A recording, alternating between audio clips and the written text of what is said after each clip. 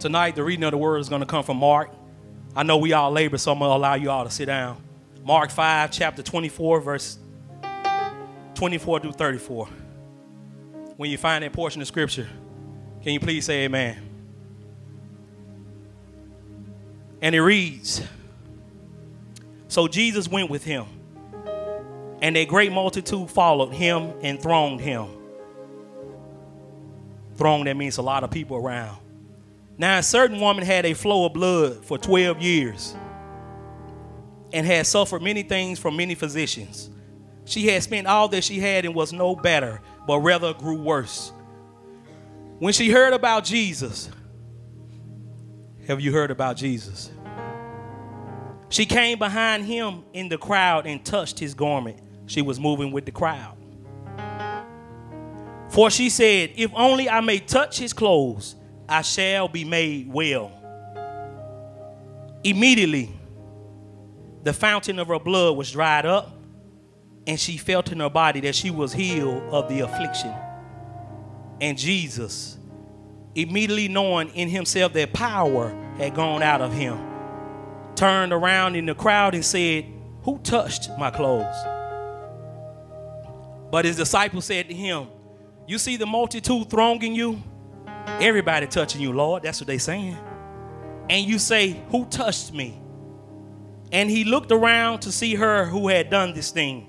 But the woman, fearing and trembling, knowing what had happened to her, came and fell down before him and told him the whole truth. The truth will set you free. And he said to her, 'Daughter, your faith has made you well. Go in peace and be healed of your affliction.'" And if I could title this sermon today, it will be called, "Who Touched Me?"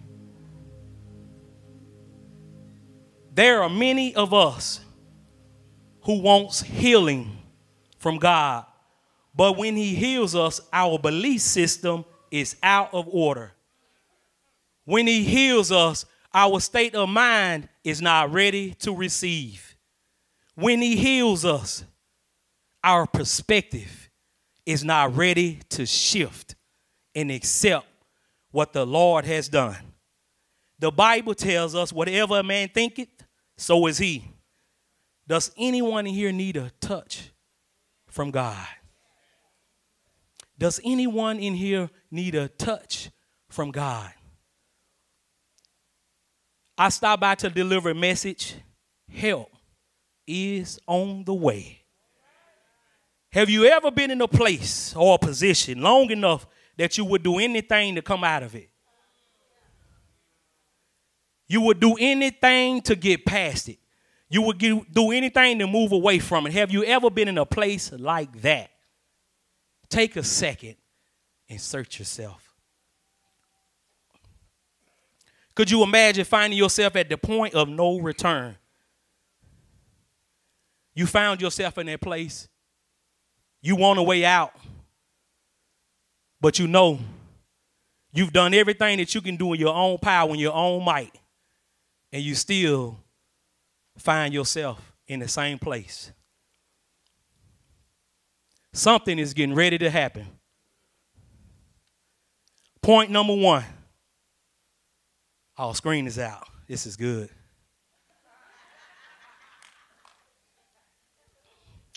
Point number one. The title is, "Who Touched Me?" Point number one. You ready? The word is out. That's point number one. The word is out that the Son of God is coming. The word is out that his name is Jesus. Have you heard of him? The word is out that he is a healer. The word is out that he is the light in a dark place. The word is out that he is salvation. The word is out that he is a forgiver of sins. The word is out that he is a friend of a sinner. The word is out that he will deliver us, you and I, from the power of sin. The word is out. The word is out that he will clean up your life. He will go back, not right now, not tomorrow or yesterday, but he'll go back in your past. He'll go all the way back. He'll go back deep into the root system. He'll go back into that place where it's been off limits to everybody else. You know, that secret place that when somebody touch it, as pastor say, they hit that cavity. He'll go all the way back into that place. Some of us are hurting right now from pain from yesteryear, decade. Amen. That pain that we're hurting from, can I get a witness? Do you want a healing touch from God? Because that pain that you and I, if we holding on to it, that's the type of pain that can't nobody heal it but Jesus. The word is out. Can't nobody reach into a place like that but Jesus. The word is out. You can't hide what's in your past from Jesus. The word is out. You can't keep it away from Jesus. So are you willing to turn it over to the Lord?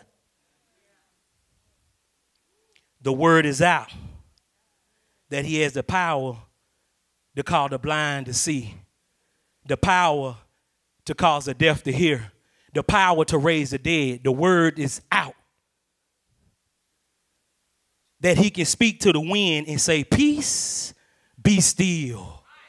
And the wind obeys his command. Have you heard about a man like that? The word is out that he put the 99 in the fold and he went after the one. He went after the one that went astray. He went after the one that lost his way. He went after the one. He came to seek and to save that one that was lost. The word is out that he'll go after a person like that. Or you're lost and you're trying to look like you're found. Or you're broken and you walk around like you're healed. Or you're bound up, trapped up, and you act like you're delivered. Where are you, Adam? Where are you? You can't hide from that man named Jesus. They say, if you don't be real with yourself, who else gonna be real with you? God, I'm gonna tell y'all something. I know we say this a lot, and somebody can challenge me. I'm gonna challenge y'all. The word real is not in the Bible one single time. And no additions. Guess what? God came to keep it truthful with you and I. So everything that we need, it must originate. When it originates from that source, it's truth. Amen. The word is out. What are we going to do with his word? Jesus is coming to town. Are you ready? Jesus is coming to town, Pastor Tedric. Are you ready? The word is out.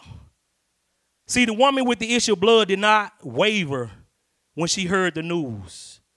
She prepared herself. If Jesus was coming to Tulsa right now, honestly, would we all be ready? And answer that within your heart. Will we be all ready to go on home to glory? We know we have issues. We know we face hardships in life. We know that trials and tribulations may stand before us. And we know no matter where we are, where we stand, or what we go through, or what we may face, we know that we need a healing touch from the Lord. Amen? This word is real elementary. But when you go to God, you can't touch him or come into his presence any kind of way. The Bible says those who worship him must do it in spirit and in truth. So when you seek the face of the Lord, you got to do it in spirit and in truth. When you call on the name of the Lord, in spirit and in truth.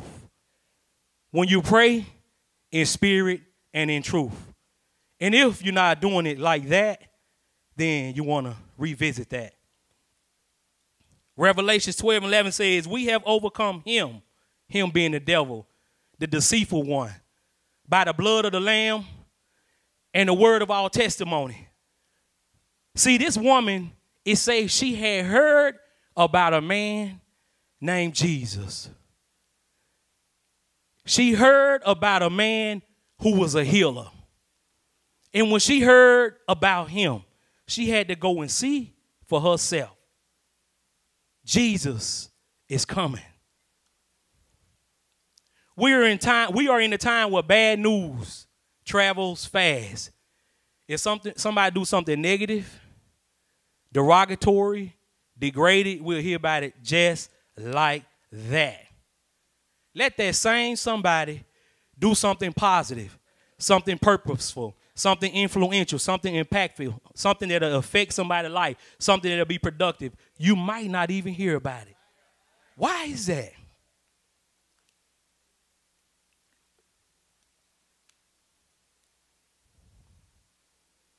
Good news.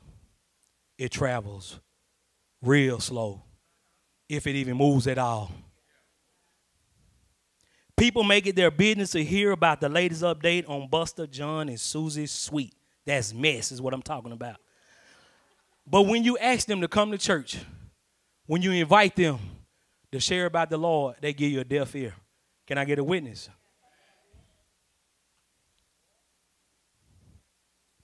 The word is out. This leads me to point number 2. Help is on the way.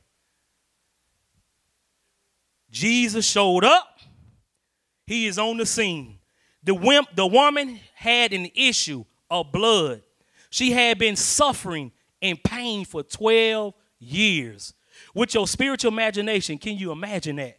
Suffering for 12 long years. This woman was called unclean. Life was unpleasant for her. She faced pain and she was enduring. She spent all of her money trying to fix her issue. She had the best doctors that her money could buy. Her life was on trial, and she had the nerve to still believe. She was going through for 12 years, and she had the nerve to still believe. She was hard pressed on every side, but she had the nerve to still believe. Is there an issue in your life, a hardship in your life, a difficulty in your life, a trial that you and I perhaps we may be facing, that we've endured through, and we have not seen a breakthrough? We have done all that we can in our own power, in our own strength, and we still have not gotten a release. Is there anyone that can bear witness? Has your life been on trial? Have you been tested on every front, on every turn? Have you been tested when you even didn't want to feel like it? Have you been tested when you thought you was going to get the upper hand and you realized you still had the bottom hand? This woman had the nerve to still believe. This woman came behind Jesus in the crowd and she touched his garment. She said, if only I may touch his clothes, I may be made well. She talking to herself. Have you had to encourage yourself? Have you had to encourage yourself when nobody knew what you was going through but you and God? Had you had to talk to yourself when it was just you and God who know what you was facing? Immediately, the fountain of her blood dried up and she felt in her body she was healed. Because she believed that she was healed. Is there a situation that you and I could possibly be dealing with and we're still going through? And when we get in that right place, right time, right setting, right atmosphere, right environment, and we touch and it remains the same? Is it perhaps that we did not do like she did? All she simply did was believe. Against all odds, she believed. Even when she endured, she still believed. And you know what's amazing? It says right here that in verse 26, and has suffered many things from many physicians. She has spent all that she had and was no better, but rather worse. Can you imagine doing everything that you could do to make this right? You're giving it your all to make this right. And not only is it not better, it's worse. Come on, did you understand that? Single mother, you've done all that you can to put back for your kids. You even perhaps thought of working a second job to put back more money. And when you turn around, instead of getting better, it got worse. Come on, married couple. You possibly are going to counseling. You're communicating. One of you at least doing all that you can do to make it work. And you feel like you're on the right path. You feel like you're on the right track. But when you look around, instead of getting better, it's gotten worse. Come on, child of God. You've given your life to Christ. You came in, you were on fire. You lost your zeal. You were spending quality time with God. Now you spend time with him sparingly. You thought that when you gave your life to Christ, that everything was going to be all right. But when you found out, when you started walking with God, instead of getting better, things got a little worse.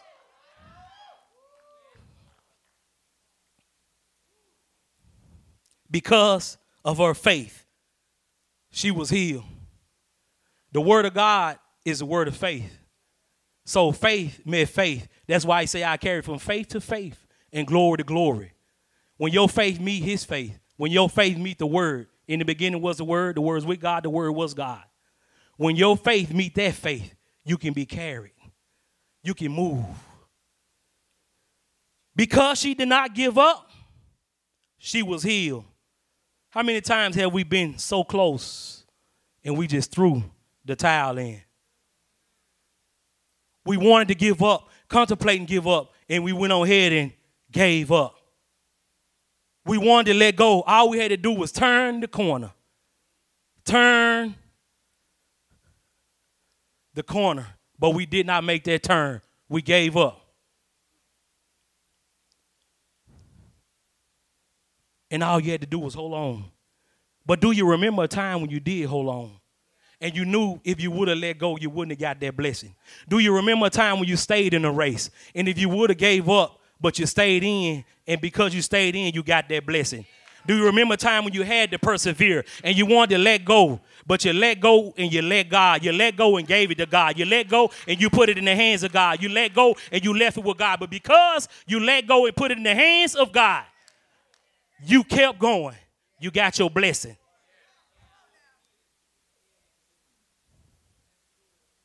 Because she was willing to go there. Think about this here. Could you imagine being pressed for 12 years and nobody encouraging you to keep going? Nobody. When you're going through and you got that person that's going to encourage you, it's a difference maker. When you're going through and you got that cheerleader, it's a difference maker. When you're going through and you got somebody that's going to stand by your side, it's a difference maker. When you're going through, but this woman here, she had nobody rooting her on. Now, I know we ain't always had that cheerleader. I know we didn't always have that person to encourage us. I know we didn't always have that person standing by our side, but we stayed in. Because she was willing to go there. There. This woman was healed because her mind was made up. This woman was healed because she was desperate. She was not afraid. Jesus was her last hope. She tried everything. Has anybody ever been there?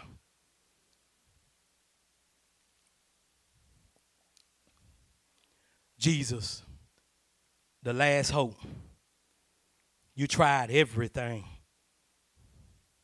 And Jesus is not even offended when we do that. When we have done that. Jesus is not even mad at us when we do that. The word tells us not by my might or by my power, but by the Spirit of the Lord, she was healed. I like this part here. When this woman touched the Lord, all these people, we all in this sanctuary tonight, we all calling on the name of Jesus. We all lifting up the name of Jesus. If Jesus was moving through the crowd, with your spiritual imagination, walk with me. Jesus moving through the crowd and everybody touching him. Everybody putting their hands on him. But this one particular person touched him and he said, "Who touched me?" All these people put their hands on Jesus. But it was one that touched him. It was one that touched him in faith. It was one that touched him with an expectation. It was one that touched him with a made up mind. It was one that touched him that is my last resort and this should have been my first resort. It was one that got that touch. It was one that had that special touch. It was one that had felt that sovereign touch of grace from God. And when she touched him, God released power. He did not lose power. He released power. He did not let go of power. He released power because she touched him.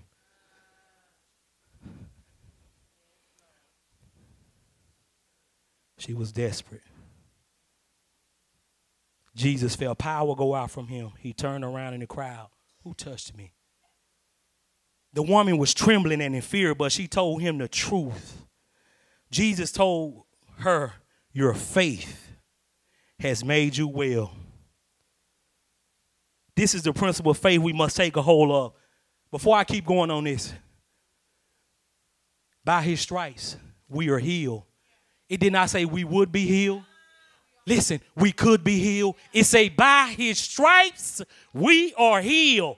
We have victory in Christ Jesus. We are no longer we are not a victim, no longer the victor. We are now conquerors. We are no longer defeated. By his stripes, we are healed. It didn't say we could be healed. It didn't say we should be healed. It didn't say we can be healed. It say we are healed by his stripes.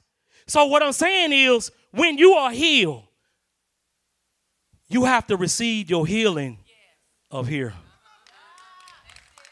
Your body is already healed, but do you believe?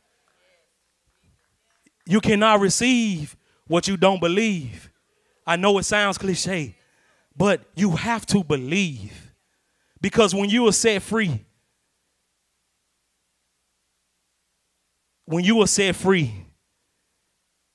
to walk it out, you have to walk out freedom. It's a process. You are already healed. But the healing, you got to walk it out. It's a process. You and I are already delivered. But deliverance, it is a process that you and I must walk out. And it starts right here. It starts in the mind.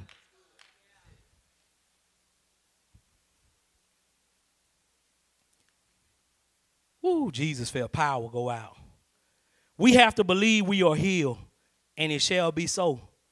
God is ready and willing to touch us as we are willing to let him. Are you willing to lay it all down for a touch? Are you willing to let it all go for a touch? Are you willing to let go of your old ways for a touch? Are you willing to break that stronghold, that strong man off your life for a touch? Are you willing to just get in that secret place for a touch? Are you willing to break loose of every weight that so easily besets you for a touch? Because when you got the weights on you, he can't get to you. The weights are in between. So are you really willing to let it go for a touch? Are you willing to change your mindset for a touch? Who wants to be touched by God?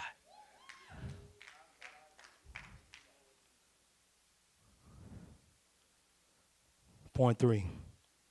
Point 1 was... What was point 1? Anybody remember? Amen. The word is out. What's point 2? Anybody remember? Help is on the way. The word is out. The help is on the way. The word is out. The help is on the way. And now that help is on the way, help wants to know who touched me. That's point 3. We all want to be touched by God. The Holy Spirit gave this to me. We are all here sitting in the sanctuary, like I was saying earlier. We can all be calling on the name of Jesus. We can all desire to be in the presence of the Lord. We can all be seeking the face of God. But look at this here. We want to be touched by God. But I stopped by to tell you that God wants to be touched by us. God wants to be touched by you and I. All of us are sitting here, but who is the one that's going to touch God tonight? God wants to touch you. He wants to give you the desires of your heart. He wants to make a way out of no way. He wants to be there for you. But will you touch God tonight? God wants to be touched by your infirmities. But it's going to take faith to touch God. Because when you touch him, the virtue of him will go out unto you. When you touch him, whatever it is that you need, you will receive. Only when you touch him, only when you get sincere and serious, God is ready to release.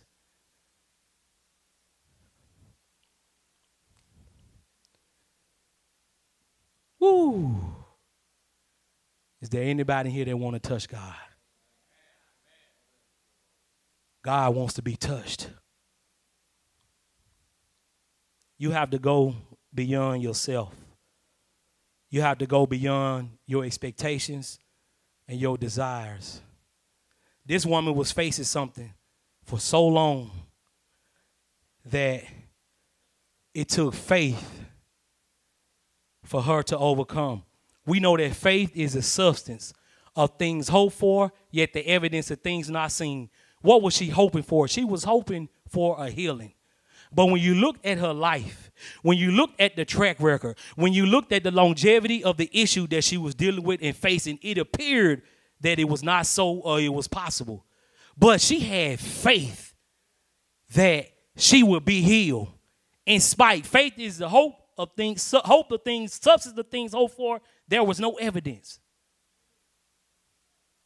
It seemed impossible that she would get healed, but she stayed in faith. Faith will carry you. God wants you to believe. Do you believe? It's real simple. Do you truly believe? Do you believe that you have faith the size of a mustard seed to reach and touch God? Do you have faith to believe that no matter how big or how small your faith is, it still will move if you have faith? But the only way that your faith can increase, the only way that your faith can grow, you have to hear something. It says that faith cometh by hearing, and by hearing, not everything. It's a certain thing you have to hear.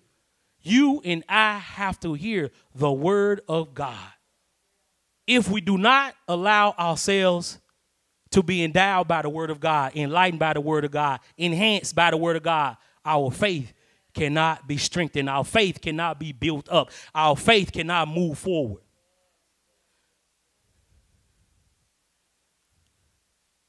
But I thank God that you all's faith and my faith is continuously increasing because we continuously stay before God. We stay before God in his word. God can feel us when we pull on him. Or you're pulling on him tonight. It's 8:13.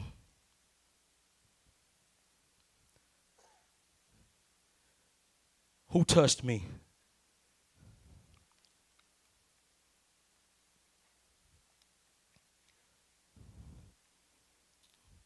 As we settle, I want you to sit there and think that the word is out. God, Jesus Christ, our Lord and Savior, he can do so much for you and I. He can heal, truly heal, if you believe. He can truly deliver if you believe. He can truly renew your mind if you believe. The if is what we control. Can we get on the other side of that if and truly believe? God will restore you to your youth if you believe. The word is out. God can do so much for you and I. You truly, truly, in your heart, have to believe. If your heart is hardened, God can give you a heart of flesh if you believe. If you got a stony heart, God can take it out and soften your heart if you believe. If you're not going the way that you know you need to go, God is the potter, and he can put you on the potter's wheel and shape your life if you submit. God wants to do a work in each and every one of us, and the work is continuous. The work never ends, but you have to submit yourself if you're willing to submit. There, the word is out. This is the word. Therefore, if any man be in Christ, he is a new creation. If you want a new way of thinking, if you want a new state of mind, if you want to turn away from the old man and do things a new way, then you have to do something. You have to become a part of Christ. If you make up your mind, the word is out. Jesus is coming. Help is on the way. In the beginning was the word. The word was with God, and the word was God. Everything that you and I do, we have to begin with the word of God. If we enter into a new relationship, if we start a new job, if we're thinking about making a new purchase, whatever it is, if we need to bring new disciplines to our children, if we want to go higher in education, if we want to save money for this, put money back for that, everything that you do, begin with the word. And it say in the beginning was the word, and the word was with. That means you're going to carry that word. That means you're going to cultivate whatever you started out here with. That means as you continue on, you're going to keep him in. That means that when it get it hard and start not look like it's going in your favor, you're going to keep him in it, because in the beginning was the word, and the word was with. You are carrying him with you wherever you go. You are carrying him with you on every decision that you make, every turn that you make. You carry the Lord's presence. You carry the Lord's word with you. And because you started in him, and because you carried him, it say in the beginning was the word. The word was with God. And then that was in the beginning has now become. It has manifested. You started out right. Now it's going to work out to your favor. And all things work together for the good of those who love. Even though sometimes you want a yes and you might get a no from God. Even though sometimes you want a yes and he might say, hold up, you're not ready. Even though sometimes you might want a yes and he give it to you just to show you were not ready for it. Even though sometimes you want a yes and you are ready for it, and then he gives it to you so you can continue to advance.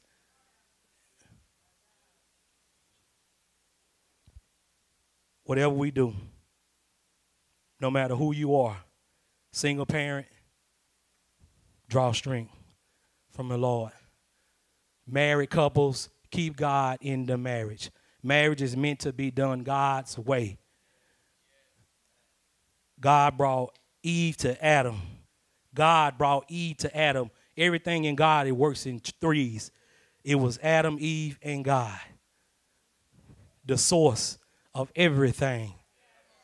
So if you find yourself in a place, if God is not the source, it's already out of order. If you are in a place and God is not the source, get him in position so it can get in order. It's okay if it's not in order. But now that you know, you got to get it in order.